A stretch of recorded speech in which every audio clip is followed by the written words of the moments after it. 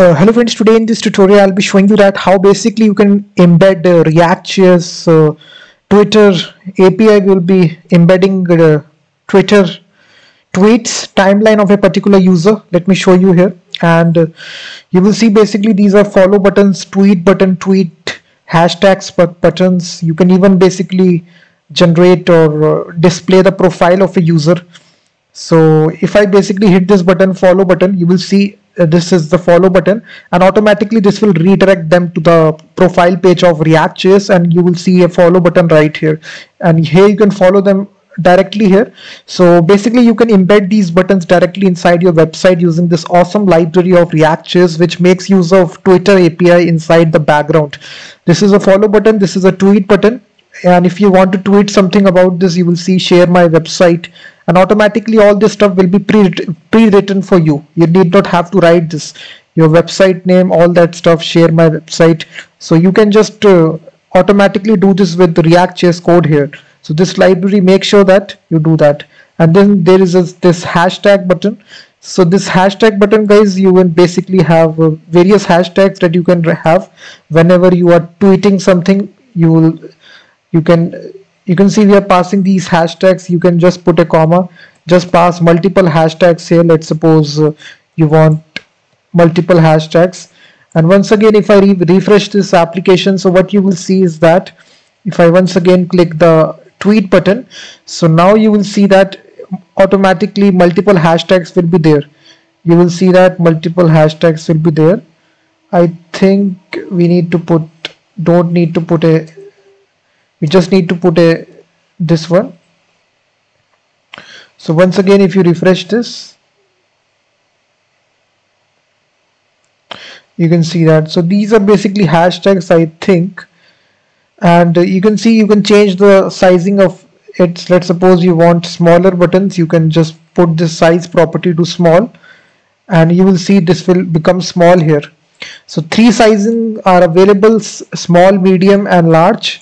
So I will be showing you about this library, guys. This is very good library. So the library that I am talking about, if you go to npmjs.com, you will find out about this library, which is called as React-Twitter widgets. This is basically the library, guys, which allows you to embed profile of a user, timeline of a user, and you can have follow buttons, hashtag buttons, all that stuff. And basically it's a very famous library. Around about 24,000 weekly downloads are there. So very simple command is there, npm I react twitter widgets. So simply install this, and all these widgets are pre-available for you: timeline, share, follow, hashtag, mention, tweet. So if you are having your own personal website, if you want to embed your Twitter, you can easily embed your profile.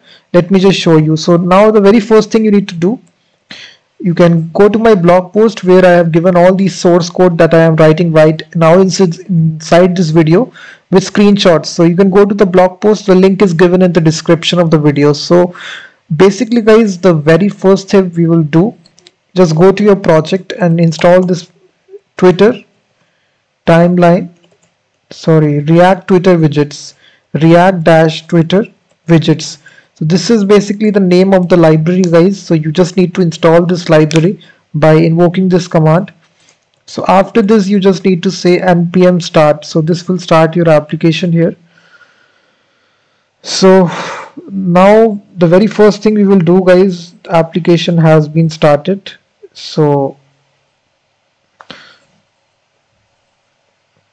here we will have our div tag.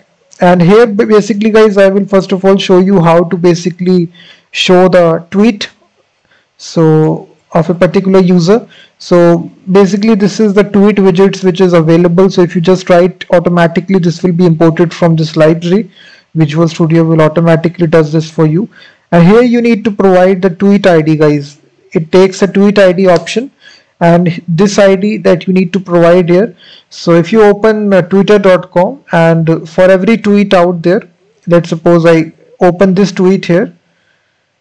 If I open this tweet, so you will basically see this is the tweet ID that is associated with every tweet. So you just need to copy this tweet ID and simply paste it here.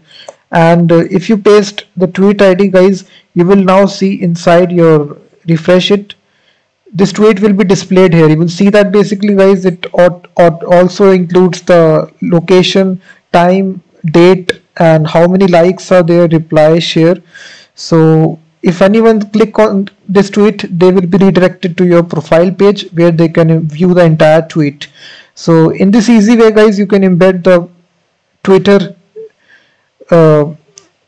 anyone's tweet using their tweet ID that I have shown you. This is basically for every tweet is there. So basically you can say here,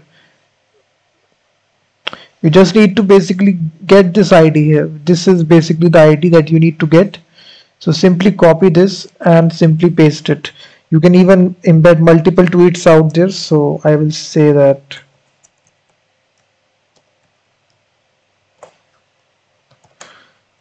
so now if you refresh it guys, 2 tweets will be there, 1 and 2. You can see that basically it is there on the left hand side. Now if you want to center it, basically you can provide some options here. This takes an options object, and here you can provide the alignment here. So you can align them in the center position. So if you just do this, I think double curly brackets are required here for the options. So align, and you can center it. So what it will do guys, it will center this tweet here. You will see that you can even write, if you want to display right, you can even display it in the right hand side. You will see that it is stacking up right here. You can see that.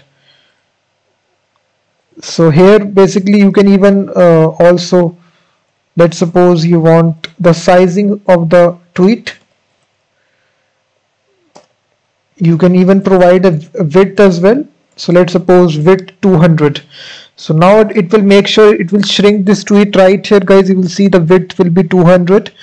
You can control this option accordingly. You can increase it to 800. So now you can see that all these parameters you can control guys. It totally depends upon you how you want to do this. So this is basically how you display a particular tweet. Now I will be showing you guys how you can basically display a timeline. So timeline is also very easy. So simply say timeline. This will be imported right here at the top. And once again guys, this aspect the username property. So I think it takes the username. If you check my blog post, I have given this source code as well.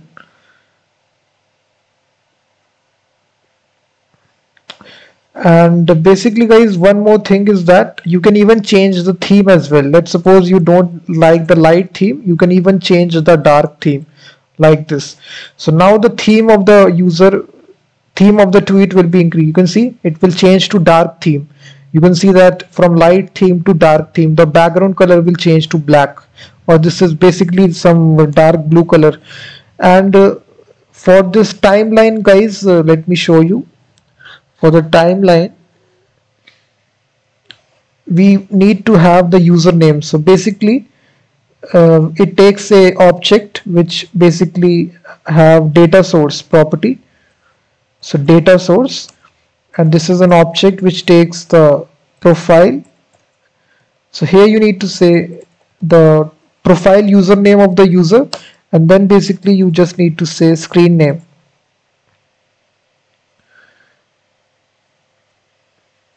Source type, you just need to say, sorry, this needs to be source type. Source type. So here we just need to say profile. We need to get the profile of the user, and then inside the screen name you need to get basically paste the ID of the Twitter user. So here we need to say the ID of the user here like this. So just put a comma here because it's an object here. So now if you reload this application guys, so what will happen? You will see it will take some time, and now it will load all the tweets out there. You will see that it will load all the tweets out there right inside this website. And if you want to view more, you can go to the Twitter website. You will see it will redirect you to the Twitter website. So you can just change this username to any username of your choice guys. So basically I will change it to, let's suppose like this. So it will take some time, and now you can see that. You can see it has changed it. And all these tweets are there. You will see that.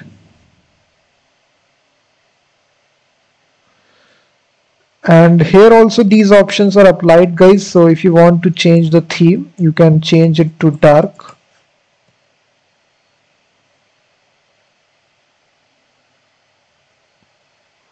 I think this theme is not working here. So now you can see that. So basically here you can embed the timeline. This is totally up to you. So now we have discussed how we can display particular tweet or timeline. And now I will be showing you guys how basically we can display the buttons to share your website. So this is the share button. It will automatically get imported. And here it takes the URL, guys, whatever URL that you want to share. So I will share my website. And then basically it takes. So now if you just reload this, there will be a tweet button, which is the light blue color, which is a Twitter blue color here. And if you click this tweet button, guys, you will see it will redirect you to the Twitter website, and in React tab you will see that HTTPS. You will see you can change this text here. So whatever text you want to say by providing an option property, and here you can simply say the text, please share my website. So if you say please share my website and then once again click it, you will see that please share my website. You can see that. So you can embed this button on your website so that whenever someone clicks it, this will show to them. This is a share button. And similarly, guys, we have our follow button as well. So if you have the follow button, it will automatically get imported. And here you need to provide basically the username, guys. So whatever username that you are saying.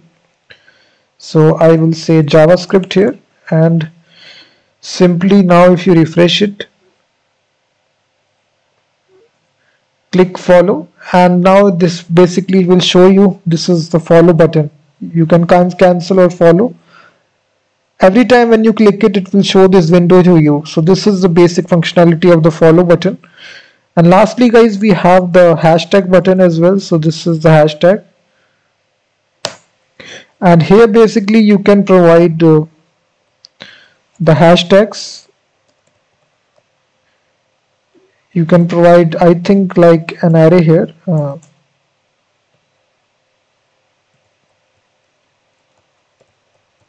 JavaScript, PHP, something like this. So now if you refresh it, I think this will work.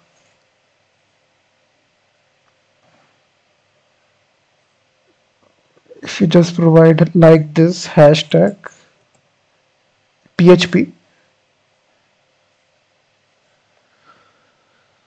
So now you can see PHP is pre-written here. You can see that hashtag. I don't know how to provide it multiple hashtags. I think there is a way out there. You can figure out by yourself. All the source code, guys, is given in the description of the video. Thank you very much for watching this video.